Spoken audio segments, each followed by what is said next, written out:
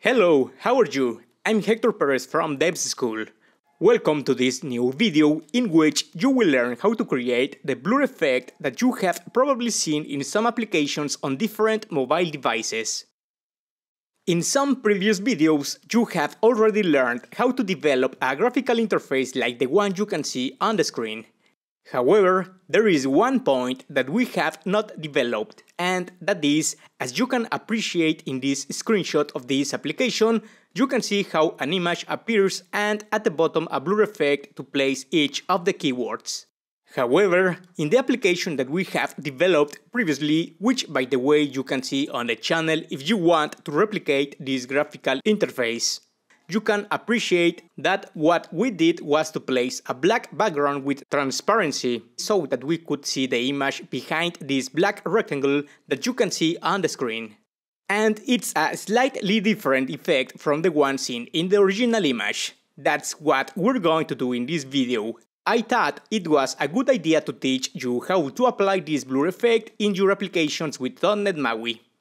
I'm going to go back to Visual Studio. I'm going to open the application of the project that we have worked on previously. I'm going to stop the execution of the application. Once we have done this, I will quickly show you a repository that we will use to implement this effect. It's the SSWI repository called acrylicview.maui. This repository, as far as I understand, is a kind of migration from this original Robachev repository called Charnado.materialFrame, in which different examples are shown, and an implementation of these types of effects was made so that they could be used as part of Xamarin Forms applications. Unfortunately, the developer of this package has not yet ported it to .NET MAUI. So we have this option in which we see some examples of some implementations that we could achieve and that are some of the things we will see today. First, we will download the project in zip format to add it to our .NET MAUI project.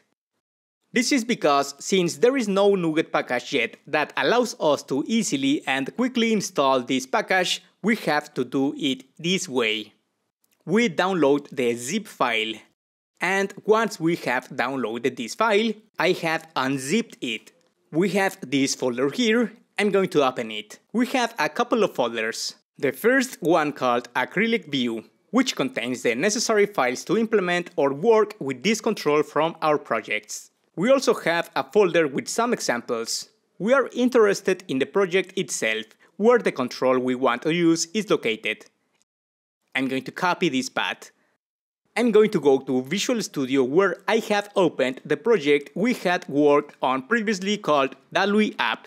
But you can do this with any existing project you have, or if you have made a replica of this project, you can also implement it in this project. Next, we will go to the project or the solution, right-click, Add Existing Project. I'm going to paste the path I copied earlier and select the project called acrylicview.csproj. I click on Open, and this imports the project itself into our solution. You can see that it takes a while for the dependencies to be resolved. You can see that each of the necessary dependencies are being restored so that the project can be compiled correctly. Wait a bit for this warning icon to disappear for the Android part. Once we have done this, we can right-click, click on Rebuild to rebuild this project and not to have any kind of problem. If you get this error message about not being able to find this path that you can see on the screen, what you can do is right-click on the project, go to the Properties section. In the Properties section, we will look for the section called General Package. We have an option or property called icon, which refers to an icon. This is the reason why we are having the problem. Since in my case I am not interested in having an icon to show the user, I will save the changes by deleting this value or string. I save the changes, close the Properties tab, and again click on Rebuild to see if it is now possible to recompile this project.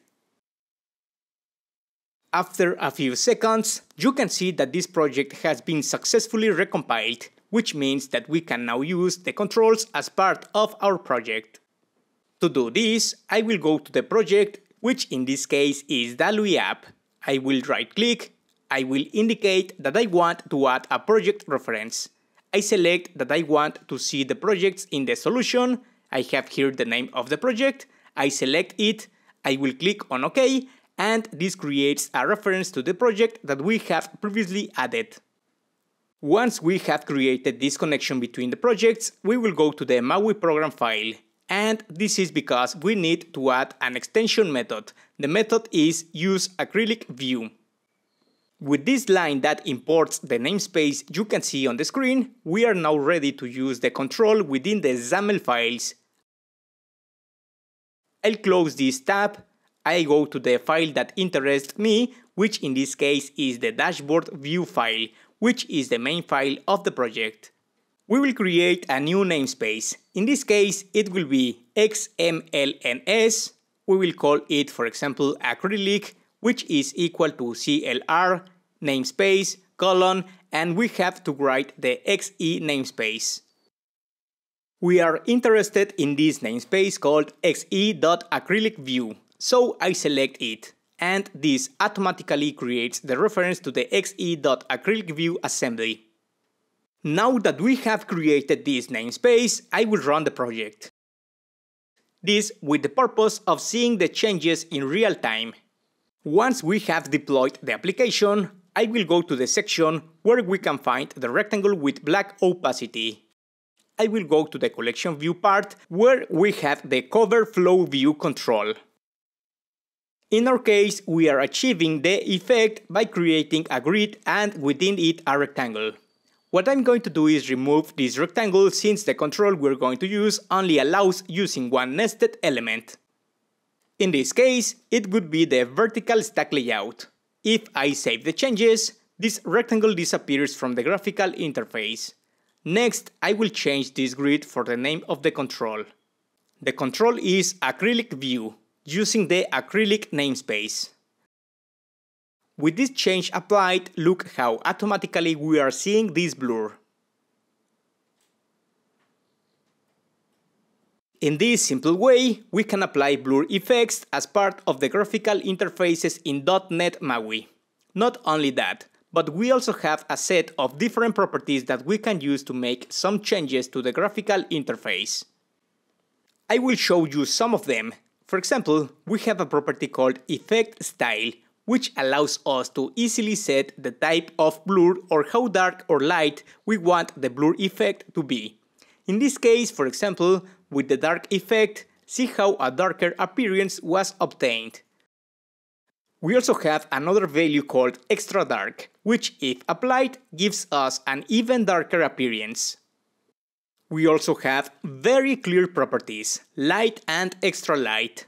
Let's apply one of them and see how we already have a slightly clearer blur. In case you don't like the default effects, you can indicate that you want a custom effect and use some properties in combination, such as tint color. This property will help us specify a color for the blur. For example, let's apply a light green value. Save the changes, and you can see that it doesn't apply immediately. This is because we need to use this property combined with another property called tint opacity, to which we can assign a value from 0 to 1.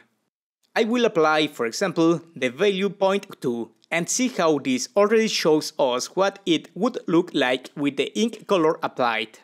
You can use the color that suits you best, depending on the graphical interface design you are creating.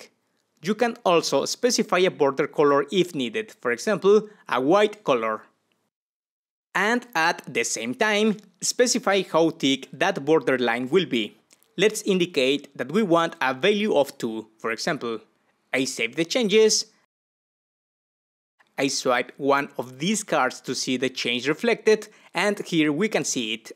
It is also possible to specify the corner radius of this acrylic view control through the corner radius property. We can specify, for example, that we want a value of 0 for the top left corner, a second value of 0, a third value of 30, and a last value of 30. With this, if I save the changes, we can already see that this border we have specified looks much better, as we are rounding these two lower edges, which gives it a better appearance. It is also possible, if you wanted, to specify that you want to show only one of the lines of your control. This specifying the border thickness property. For example, I will indicate that I want to apply only 2 borders. And with this, see how only the left and right borders appear, but the bottom and top borders have disappeared. In my case, to complete this application, I will remove all these properties that I added, as in my specific case, I like how the default effect looks. So, I will remove the border color, I will remove the corner radius, save the changes, and we already have this application with the blur effect. We will use this effect in more graphical interface challenges later in different videos that I will be publishing. And I hope it has been useful or will be useful for the application you are going to develop with .NET MAUI. If you liked this little tutorial, I invite you to like the video, subscribe and click on the notification bell so you know where I release a new video on graphical interface challenges or other interesting tips with .NET MAUI. See you in the next video.